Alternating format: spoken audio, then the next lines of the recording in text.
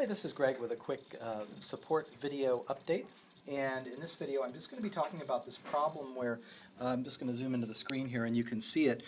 Sometimes on Apple computers you'll get a message, Safari wants to use the login keychain, and then you have to type a password and you have to keep doing this over and over, and it's kind of a nuisance. And here I'm clicking cancel and it's popping up again. So let me show you a quick way to get rid of this. I'm going to quit out of Safari for now, and we're going to go to the primary hard drive for the computer. This computer here has 4 hard drives, but yours might just have 1. And you're going to go to Applications and then scroll down, or however it's listed, alphabetically. You want to go into the Utilities folder. And in the Utilities folder you'll find something that's called Keychain Access. So here I am clicking on Keychain Access, and now you'll start to see some interesting options here under the File menu for Keychain Access. There used to be a feature here that was called, Keychain Repair, and now I don't see that here. Oh, here's Keychain First Aid, yes, under the Keychain Access menu. So there's obviously some awareness on the part of Apple that yes, there can be problems with these little keychains, and I'm not going to, let's see, I'm just going to keep away from there. Anyway, so I'm just going to do a repair here, and it says repair completed.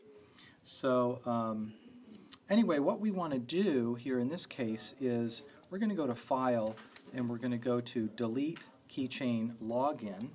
Okay, and now it says, do you want to delete references? Do you want to cancel? I'm going to say delete references and files. There we go. And now I'm going to quit out of this Keychain Access, close out of the Utilities window. I'll go back down here to Safari. Okay, and now we're going to get a message that says a keychain cannot be found to store Safari, and I'm going to say reset to defaults.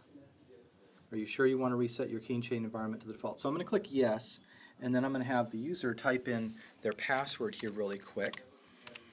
And this is their password that they use to authenticate to log into the computer. So if you're at a university, you'd use your university password. Anyway, and so now let's quit out of Safari and let's check and see if the problem's resolved. I'm going to go back into Safari again down here. And now Safari comes up and it doesn't ask for the keychain. So anyway, a quick review. If this happens to you, what you want to do is go to the hard drive, Applications, Utilities, Keychain Access, go in there and choose to delete Keychain Login from the File menu, and delete all the files, and go back into Safari and say reset to defaults, and just to test it out, exit Safari, go back in, and you should have then eliminated the problem of the computer persistently asking for these keychain logins. I hope that helps. If you have any questions, feel free to email. Thanks. Bye.